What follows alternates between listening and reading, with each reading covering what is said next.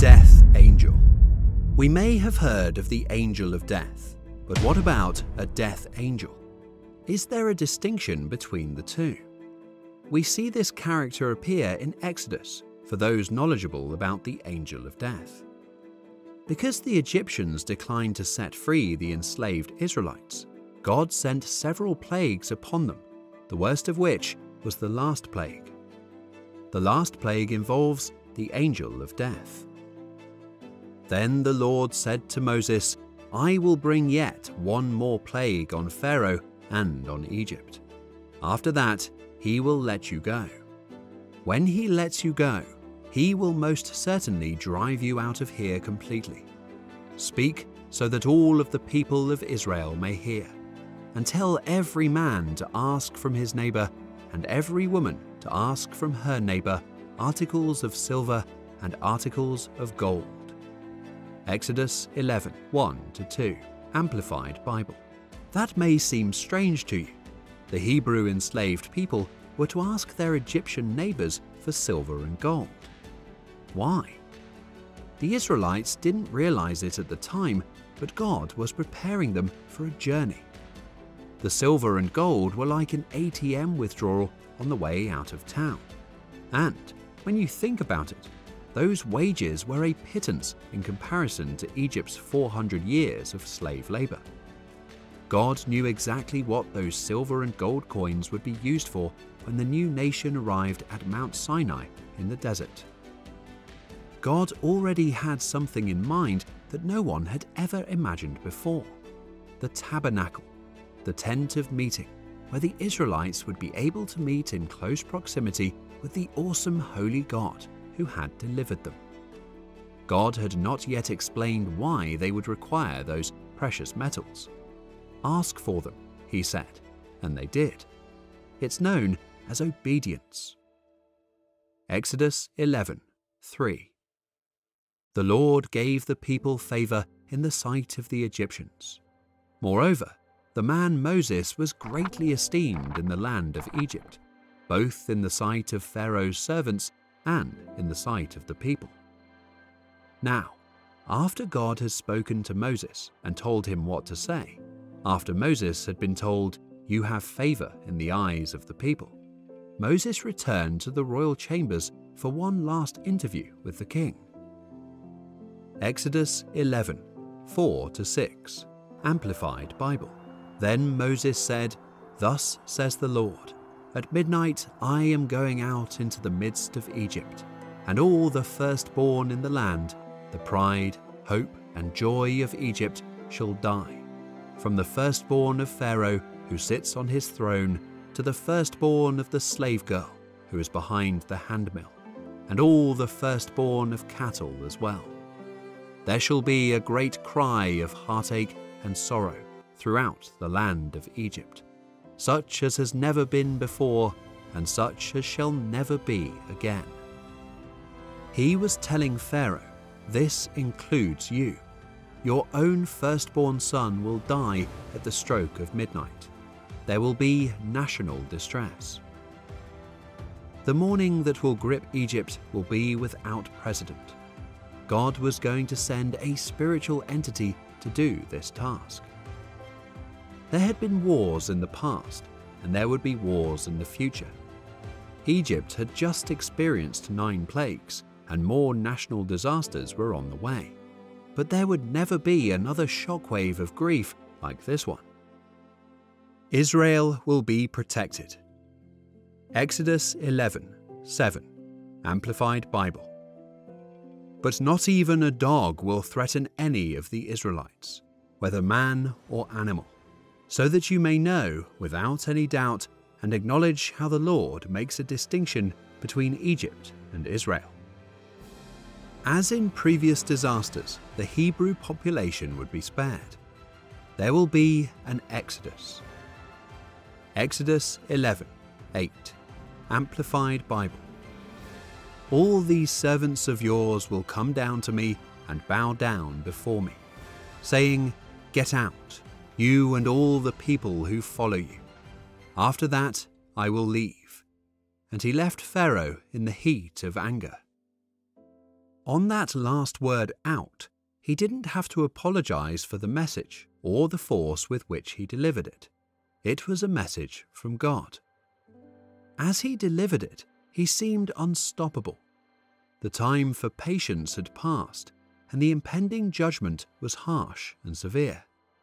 "Pharaoh, you've withstood God long enough," it seemed to say. "You've challenged him to act, and he will. You've reached the end of your rope." After exiting the company of Pharaoh, Moses returned and stood before the Israelites. He was through haggling with the king. Pharaoh was now in God's hands, and the punishment was to be served by the destroying angel. Now he could turn his attention to the people of Israel, helping them to understand God's instructions in these awesome moments before they severed themselves from Egypt forever. He would instruct them, and they would follow his instructions. It's known as obedience. To begin, the Lord desired that the people establish a memorial. He said to Moses and Aaron, Exodus 12, 1-2, "The Lord said to Moses and Aaron in the land of Egypt, This month shall be the beginning of months to you. It is to be the first month of the year to you." From that day onwards, the Hebrew calendar would be arranged to remember the significance of the meaningful event that was about to follow. Exodus 12, 3-5. "Tell all the congregation of Israel, on the 10th day of this month, they are to take a lamb or young goat for themselves, according to the size of the household of which he is the father, a lamb or young goat for each household. Now if the household is too small for a lamb to be consumed, let him and his next-door neighbor take one according to the number of people in the households. According to what each man can eat, you are to divide the lamb. Your lamb or young goat shall be perfect, without blemish or bodily defect, a male, a year old. You may take it from the sheep or from the goats." Take note of how meticulous and specific these instructions become. Furthermore, they must apply some of the blood to the 2 doorposts and the lintel of the houses where they eat. One of the difficulties with reading a passage like this one is that some of us are overly familiar with it. You and I need to put ourselves in the sandals of those hearing Moses face to face. Consider yourself receiving these instructions for the first time. Keep in mind that the Hebrews had never done anything like this before. This was all new stuff, and it must have stunned these soon-to-be freed slaves. Picture a godly Hebrew family as they hear Moses repeat God's instructions. You're to take a lamb, 1 per family. After cutting the throat of that lamb and draining the blood out of it, you're to keep some of that blood. And with a branch of hyssop, you're to dip in the pan of blood, and you're to smear it on the doorpost on each side. What's the doorpost? Well, if you stand in the center of your doorway and put your hands out to each side, you'll be touching the doorposts. Got it? Okay. And you're also to smear some of that blood on the lintel. That's the horizontal beam just above the doorway. Those are the only places you're to put that blood. Understand? Exodus 12, 12-13. Amplified Bible. "For I, the Lord, will pass through the land of Egypt on this night, and will strike down all the firstborn in the land of Egypt, both man and animal. Against all the gods of Egypt I will execute judgments, exhibiting their worthlessness. I am the Lord. The blood shall be a sign for you on the doorposts of the houses where you live. When I see the blood, I shall pass over you, and no affliction shall happen to you to destroy you when I strike the land of Egypt." I'm going to visit Egypt, God said. Tonight, I will invade every home where there is no blood on the door, but there will be blood on my people's doorways, and they will be spared. That night, history was made, because the people believed God's man and followed God's plan. As a result, the Lord told them, "Now this day will be a memorial to you, and you shall keep it as a feast to the Lord. Throughout your generations, you are to celebrate it as an ordinance forever." Exodus 12:14. The Lord went on to provide them with even more information. After that, he told them something important to remember. You must perform this rite when you enter the land that the Lord has promised to give you. Exodus 12:25-26. When you enter the land which the Lord will give you, as he has promised, you shall keep and observe this service. When your children say to you, "What does this service mean to you?" Moses' instructions were to be passed down from generation to generation. Exodus 12:27-28. You shall say, "It is the sacrifice of the Lord's Passover, for he passed over the houses of the Israelites in Egypt when he struck the Egyptians, but spared our houses." And the people bowed their heads low and worshipped God. Then the Israelites went and did as they had been told. Just as the Lord had commanded Moses and Aaron, so they did. Pharaoh refused to comply. As a result, he exposed himself and his nation to the Lord's wrath. The Hebrews, on the other hand, heard the Lord's word through Moses and obeyed to the letter. As a result, they were greatly delivered. They created history, while Pharaoh was consumed by it. That dark night of the first Passover, those Israelites might not have felt like smearing lamb's blood on the lintel and doorposts of their home. They surely didn't understand the Lord's reasoning. They had no idea it would foreshadow a future Messiah who would pay the debt of sin with his own blood and die for the world's sins. They simply did it. They obeyed because they believed the Lord's word. They simply followed the instructions without questioning the whys and wherefores. They were glad they did it a few hours later. The night nobody slept. Exodus 12:29.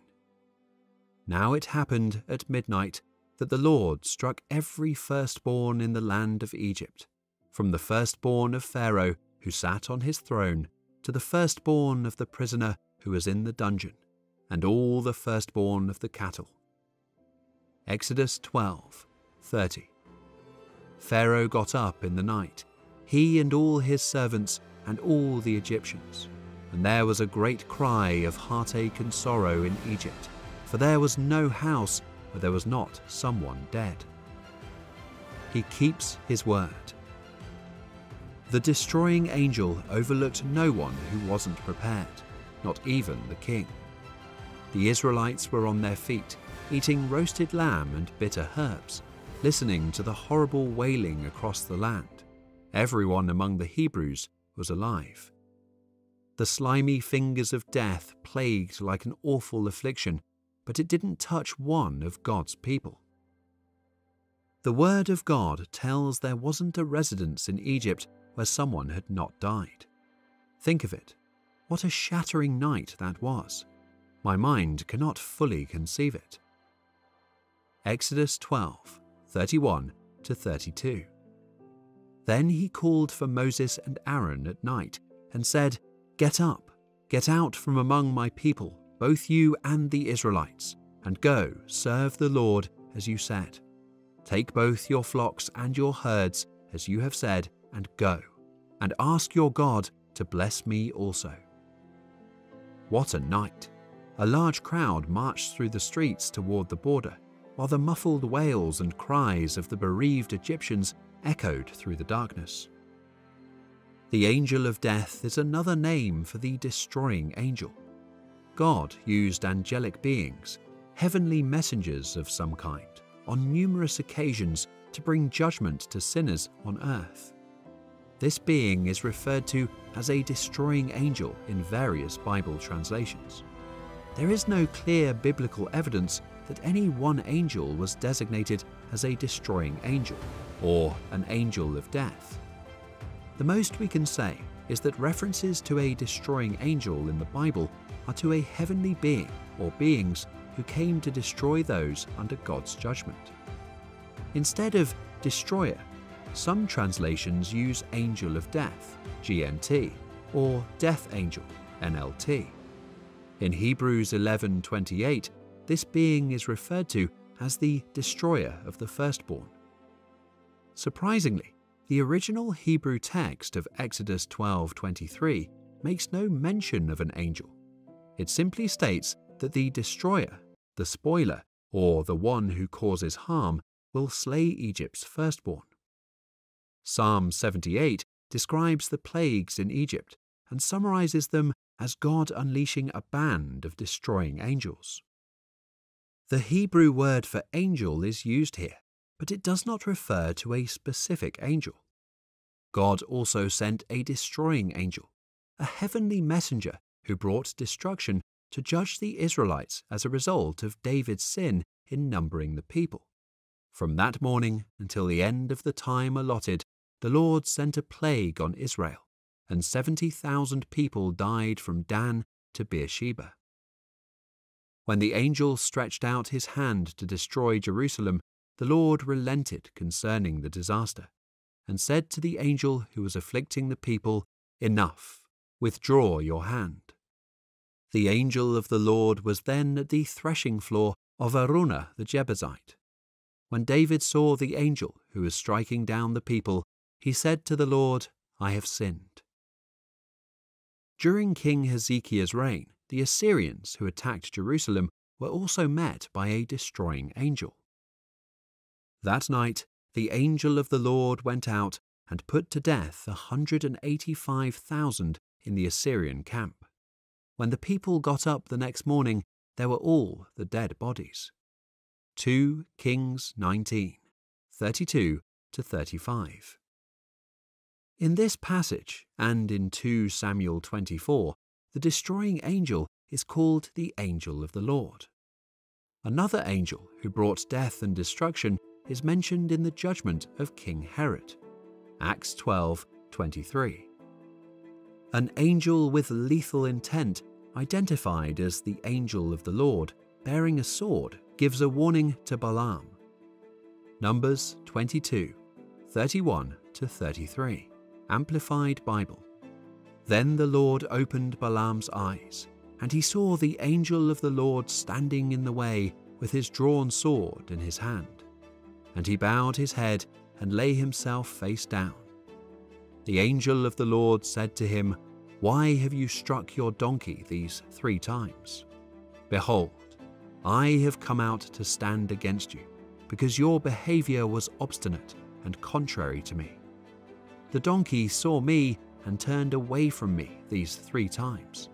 If she had not turned away from me, I would have certainly killed you now and let her live." And Jesus notes that angels will be involved in the end times judgment of the wicked.